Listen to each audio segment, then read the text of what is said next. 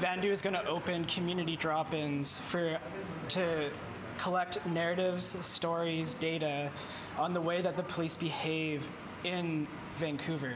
On Thursday, members of the Vancouver Area Network of Drug Users announced a new community-led police oversight project, which comes after years of what the group calls high-profile VPD-related deaths and injuries here on Hastings Street. POWER, which stands for Police Oversight with Evidence and Research, is intended for members of the Downtown Eastside to formally report negative experiences with any law enforcement, specifically the Vancouver Police Department. We believe that the lack of accountability and accurate reporting from police, including the harms caused, that the community with Vandu had to form the group POWER. If anybody has interaction with the police, they're not satisfied with that interaction, they feel they have been, any of their rights have been violated, we do have a complaint process in place.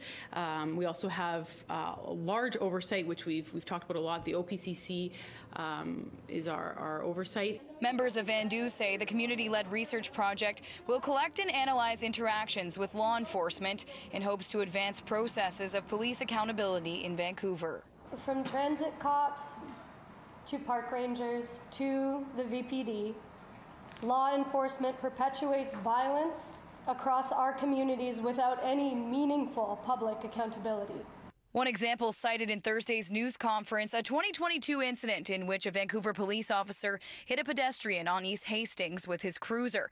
Constable Jack Zhao was eventually found guilty of excessive speeding relative to conditions and ordered to pay $2,300. He was initially charged with failing to exercise due care to avoid colliding with a pedestrian and speeding, but those charges were stayed. When we have a problem with cops, who do we have to go report to?